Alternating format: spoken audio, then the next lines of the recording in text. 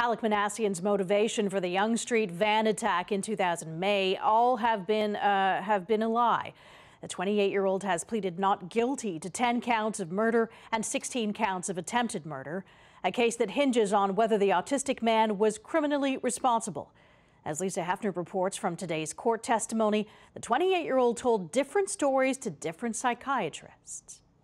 In this interview with a police detective hours after he attacked random pedestrians with a rented van, Alek Minassian said he associated with an internet subculture that glorifies violence. Involuntary celibacy means this wasn't your choice.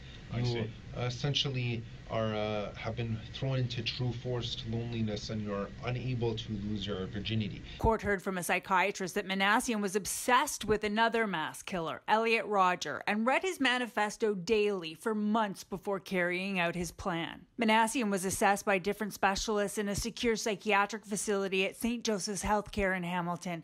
Some of those doctors are now being called to testify by defense lawyers trying to make the case that Minassian didn't really understand it was wrong to kill. Today, prosecutor John Rinaldi questioned the pretense behind yesterday's testimony that Minassian had fallen prey to dark internet chat groups, vulnerable because of his developmental disorder. It's pretty clear he was not indoctrinated by Elliot Rodger, prosecutor John Rinaldi said. He had mass murder on his mind well before that. Minassian, seen here making a dramatic project for a college class, had started fixating on mass murders in high school, 11 years before the Yonge Street attack. When he got depressed, about once a month, he would research school shootings on Wikipedia. He had earlier murder plans but abandoned them when he couldn't figure out how to get a gun. Minassian lied during this police interview, at least during some portions, and the prosecutor told the psychiatrist on the stand that he told a different doctor it was all a lie.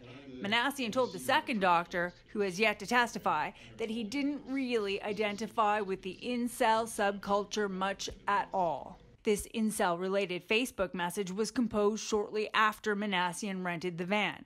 He posted it moments before he decided to start hitting people. Minassian told the second doctor he wanted to be listed among the incel killers. It would sound better in the media than the real reason. He was anxious. He was intensely afraid of failing at his new job the following week. We really don't know when he's telling the truth. It's a problem, is it not? The prosecutor asked. The second doctor is expected to begin testifying on Monday. Lisa Hepfner, CHCH News.